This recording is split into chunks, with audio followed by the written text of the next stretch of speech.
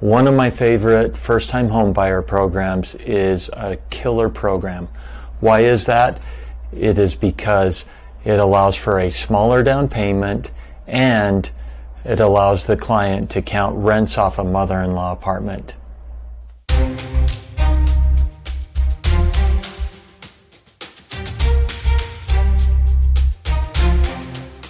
As I said, this is one of my favorite first-time homebuyer programs. It's from Fannie Mae. It's called Home Ready. There is a sister program with Freddie Mac called Home Possible. I'll cover that on another day. They are very similar, but there are some differences in the Home Ready program that I really like. So what is a first-time homebuyer? Someone who is buying their first home, or they haven't owned a home in the last 3 years. This product can be used for a purchase or refinance, and it does allow for a client to own another piece of property, another mortgage, but the down payment requirements change. So on this, for a first-time home buyer, you can get in as little as 3% down. It is conventional, and that is really a benefit to the client if they have a credit score 680 or higher. This program allows to go down to 620, but anything below 680 really does not make sense. We should go FHA on those. 700 plus is really the sweet spot for this program. This loan product also allows for a mother-in-law apartment and border income. The mother-in-law apartment, it basically means an accessory unit. You have to have a bathroom and a kitchen in that unit. If the prior owner rented it out, they want to see the lease agreements on those to determine how much you can rent it for. Or if it hasn't had renters in it, we can add that onto the appraisal, and the appraiser will do a rent analysis on the unit and tell us how much he can get on rents. Border income is where you rent out a room to a roommate, collect rents on that. You can count that, except that you need to have a 12-month history of doing that with that documented. So most of my clients don't have that history, even if they are renting rooms to roommates. Another cool feature of this product is that it allows for gifts from family members, grants, and community seconds. The other thing with this is, I'll show an example here in a minute, but typically this loan program will carry lower interest rates and lower mortgage insurance than a standard conventional loan. This is a huge benefit to the client, especially in this market right now where we're trying to get the lowest possible monthly payment. And I'll show this example to you here in a couple minutes, and it'll demonstrate the power of this program. Another benefit is that you can have co-signers on this loan program, family members, co-signers with you on there. We call them non-occupant co-borrowers. This product is also fabulous for condos because we often run into FHA or condos that are not approved with FHA. Being able to go conventional on this is a huge benefit in that area. Now, a few things you need to know about this loan program. Number one, the borrowers are required to do a home ownership course. This is an online course. It's free, it's easy, and in fact, I recommend it for all first-time home buyers. It's just required on this one. It's a really great course. Second is that there are income limits. So if you make too much money, you're not eligible for this Home Ready product. Now, there are some tips and tricks we have to this, but first I want to show you where you can look up and see how much your income limit is. I will post down in the episode notes the link for looking up the area median income, but if you want to use your browser, just type in Fannie Mae AMI lookup tool, search that, it'll come right up top hit. When you click on it, it'll give you an opportunity to put a specific address, zip code, city and state to look up that area median income. It'll bring up a map and it'll have this kind of greenish box that shows you the area median income. For my zip code where my office is, the AMI is 96,000. The Home Ready loan uses 80% of that, so that's $76,800 where I'm at. So if your income is over that, you don't fit into this loan product. If you're below that, no problem. You still have to meet the debt ratio requirements and still qualify that way. Now, if you're over, it's still worthwhile to get with a knowledgeable, qualified loan officer and see if there's a way to get under the income limit. Let me give you a few examples how that can happen. Say that there are two borrowers on a loan and both make $72,000 base salary a year. We would remove or see if we could do the loan in just one borrower's name, because the one borrower is under the limit. As long as the debt ratios work for that one borrower, this totally is feasible and doable. The reason why is that in Home Ready, they only count towards the limit or measure the limit by the borrower that is on the loan. So that's different than like a USDA loan where they count all the household income even if they aren't on the loan. So there's a difference for you there.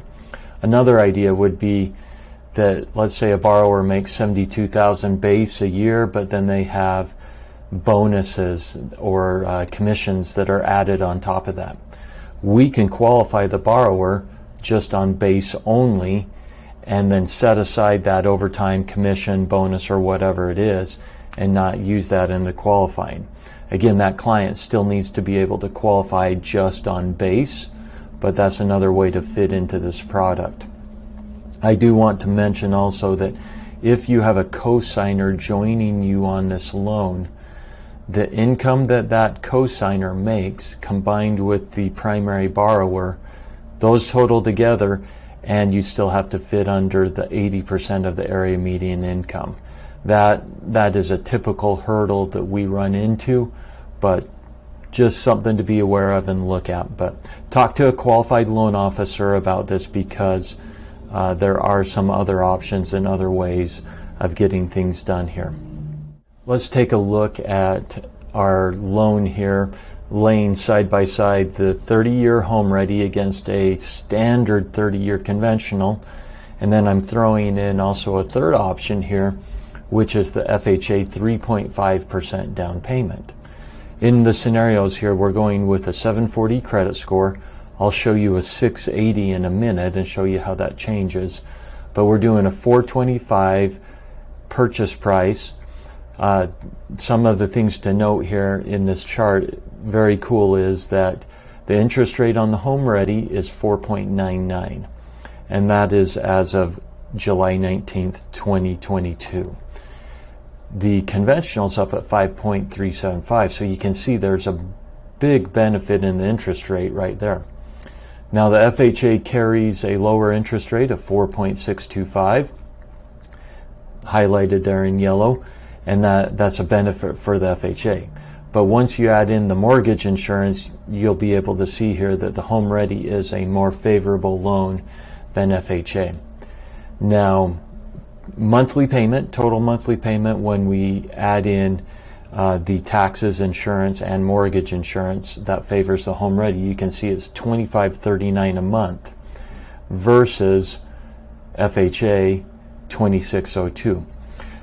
Along this monthly savings line, you can see that the 30-year conventional standard is $135 worse a month versus FHA, which is $62 worse a month than the Home Ready. Pretty cool. Also take a look at cash to close. Very much favors the Home Ready loan over FHA, and the first 5 years of cost. That favors the Home Ready over those other two products. Let's take a quick look at what the mortgage insurance is, because as I mentioned before, some of the advantages of Home Ready are, number one, counting rents off an accessory unit if you need that. Number two, lower rates and lower mortgage insurance. I guess that's number three. But here we can show you that the mortgage insurance, based on a 740 FICO score and 3% down payment, look how much lower the mortgage insurance is on the Home Ready loan versus the standard conventional and the FHA. That's one of the big advantages of this loan product. Earlier I mentioned that as the credit scores get lower, FHA may become a more favorable loan option for clients. So let's look at this. This is the same purchase price, same scenario, same down payment, except that we are now going to a 680 FICO. And you'll see here that the interest rate has not changed on Home Ready, still at 4.99. That's phenomenal.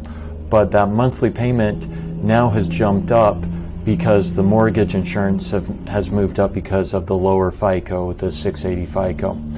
You can see that the rate and mortgage insurance on the standard conventional has jumped up, but with FHA, nothing has changed. So in this situation that we're looking at, FHA would be the better option. Let me show you the details here. So let's look closer at this mortgage insurance. So on the Home Ready, you can see that our mortgage insurance has jumped up to $243 a month. Is still a little bit less than FHA, but FHA's rate is still down at a 4.625. So it gives our client the lower monthly payment. Now, in a situation where it's just straight looking at evaluating monthly payment, this FHA loan could be better than Home Ready. However, there are other factors that come in. For example, if our client was buying a condo that was not approved with FHA, even though the monthly payment is slightly higher with Home Ready, you'd want to do Home Ready. Or maybe you're buying in a county where you've hit the FHA loan limit and now you're a little bit higher than that. Home Ready works, FHA will not. So every scenario is different, but you can see in this demonstration that as the credit scores move down to 680 and below, FHA becomes more favorable as far as total monthly payment goes. Let's take a look at what's happening in the market right now. I want to show you what's going on with interest rates. As you can see on our chart, we've been really kind of moving sideways. Just as a reminder, this is an inverse chart. As the chart moves up, rates move down. As the chart moves down, rates move up. But we're really going sideways. We're kind of stuck in this channel between some resistance points there at the 25-day moving average, 50-day moving average in there. So the Federal Reserve, I think they're purposely leaking information out to people. Based on inflation numbers, the stock market, the experts all thought that the Federal Reserve could do a 100 basis point raise. They were calling for that. The Federal Reserve leaked out to the media and said, we are sticking to 75 basis points. That was positive for the stock market, not super positive for the mortgage rates. But we continue to see recession signs pointing to that coming up. Unemployment ticking up, the inverted yield curve. The other big one that we're seeing is builders are slowing down on how many new starts that they're doing. They're just taking off their foot off the pedal a little bit. But moving forward, we still firmly believe we have a recession coming. That does not equal a housing crisis. We believe that as the inflation gets under control, the recession hits, we are going to have lower rates next year. When that hits, we don't know exactly. Thanks for watching. My name's Miles Pitcher. Feel free to ever reach out if you have questions, scenarios, anything I can help you with, even if it's in a state that I'm not licensed in. Have a great week.